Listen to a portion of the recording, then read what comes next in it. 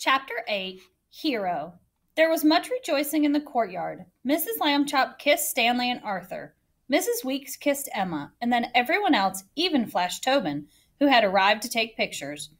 Mr. Lambchop shook hands with Mr. Weeks and Chief Johnson, who announced several times that Stanley was a great hero. Flash Tobin took a group picture of all of the Lambchops. "Need one more," he said. "Emma, just you and Stanley. Your hero, right? Saved your life." "I could have gotten out myself," Emma said. "I just didn't know exactly where the door was." But she went to stand by Stanley. "Smile!" Flash Tobin took the picture. "Yes, that's good." He gave Stanley a cheerful slap on the back, just as Emma's elbow jabbed hard into Stanley's ribs. "Ow!" Stanley yelled. Emma grinned. "That's for you, Mr. Hero." "Are you crazy? What?" Stanley stopped. Everyone was staring at him. He felt peculiar, as if, yes, he was getting round again. "Wow," Emma said. "How do you do that?" "Hooray for you, dear," shouted Mrs. Lambchop, and more cries rose from the others in the courtyard. "Do you see what I see? He's blowing up." "Are we crazy or what?" Flash Tobin aimed his camera again. "Hold it, kid." But he was too late. Before him, now, stood a smiling Stanley Lambchop, shaped like a regular boy. Mr. Lambchop ran to hug him, and everyone else applauded. "Been 30 years with the fire department. Never seen anything like that," said Chief Johnson. "Wouldn't have missed it."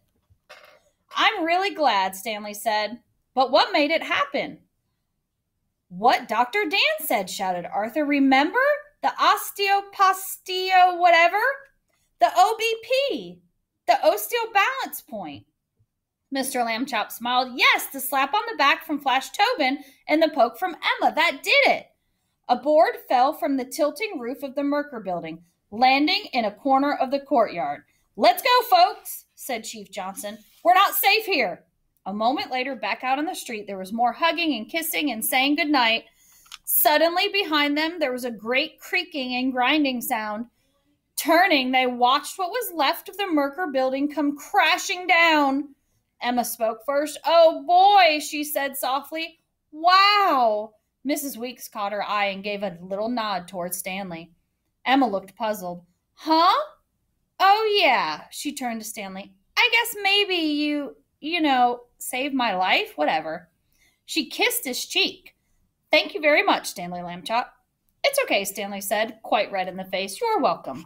Everyone was sent home. Chapter 9, Fame. At bedtime the next evening, the Lambchops read again the Daily Sentinel they had enjoyed so much at breakfast that morning. The front page headline read, "Rude Girl Saved. Flat Rescuer Regains Shape." There were also 2 Flash Tobin photographs, the Lambchop family picture and the one of Stanley and Emma taken just before she poked him in the ribs.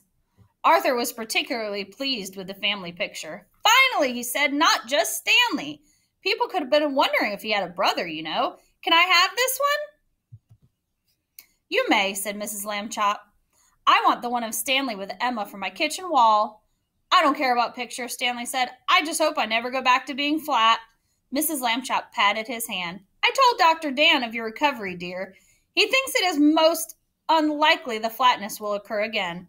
"Yay!" said Stanley. Arthur cut the family picture out of the paper and used a red pencil to draw an arrow pointing to him. In the white space at the bottom under the arrow, he wrote, "Hero's brother." Then he taped the picture to the wall above his bed. Soon all the Lambchops were asleep.